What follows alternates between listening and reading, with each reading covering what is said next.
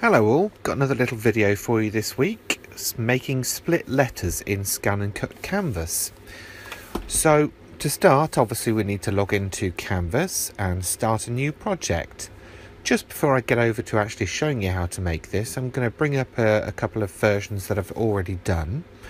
So as you can see here, I've got two already made, and they feature the capital A with a shadow and then also the word Alex fused into them. So we're going to start with a blank canvas. Let's give it a name.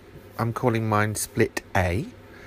And now I need to load up some text. Now this text is going to be the big letter, the one in the background, the one with a split through it. Click on the font that you want just once, and then click on the text that appears twice to edit. Type in your letter and increase that in size. Now it says it's 8 inches tall at the moment, but that's because of the blank space. To get rid of that, I'm going to click on divide, and that should now give me a clear and accurate size as to which it's going to be, or what it's going to be, sorry. Now I am going to type in my specific measurement because I wanted this to fit on a 6x6 card, and I've kept the aspect ratio ticked so that it resizes in proportion. Now let's get on to creating that split. For that I'm going to need a basic shape. I'm going to choose a long thin rectangle. Now I could just use the nodes to resize that rectangle. However, I'm going to accurately type in the measurements to match the width of the capital letter. I've deselected the aspect ratio so that I can actually type in the specific measurements of the strip that I want to knock out or punch out from that A. I'm just roughly aligning it to where I want to be, and then vertically I'm going to use the align tool and center to bring those both together so they now fit exactly across. Then going to use the subtract to punch that rectangle out of the capital A. There you go, all done. Now to create the strips that go across the letter. Again, I'm using the properties dialog box to type in the exact measurements that I want this to be. I'm going for quite a thin strip.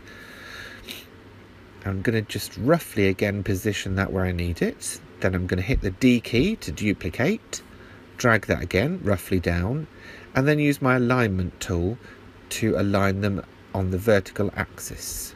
And then after selecting them all, click on weld, and that's going to put them all together. Now we've already created our split letter there, but I also want to be able to create something else. So I'm just giving this a colour so I can see what's going on screen. I'm going to use my offset tool, click on that.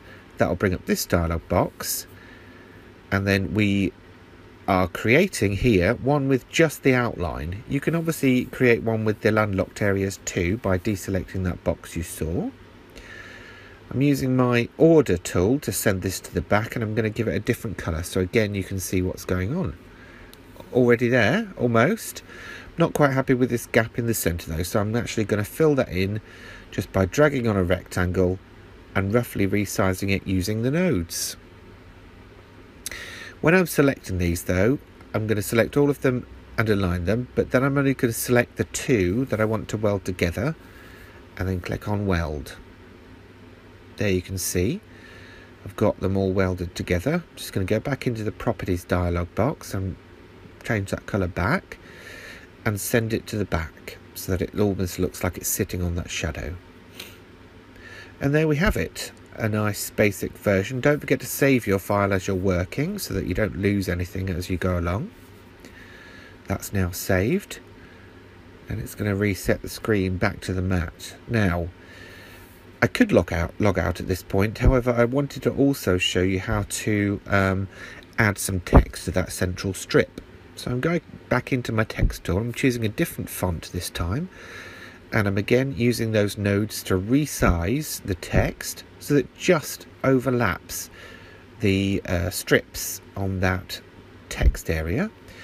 Double click on the text to edit, type in the word you want, and then using either the mouse or the arrow keys on your keyboard, position that where you need it to be, and then we're going to align along the vertical axis again. And this time I'm using the shift and click of the mouse to select just the letter and the text, and then using my weld function to put them together. And there we have it. In less than 10 minutes, we've created a totally unique and personal split monogram letter. Perfect. I hope you've enjoyed it. I'm going to log out and head off and try something else. Don't forget to subscribe to my YouTube channel, or indeed follow me on Twitter or Facebook. Thanks for watching.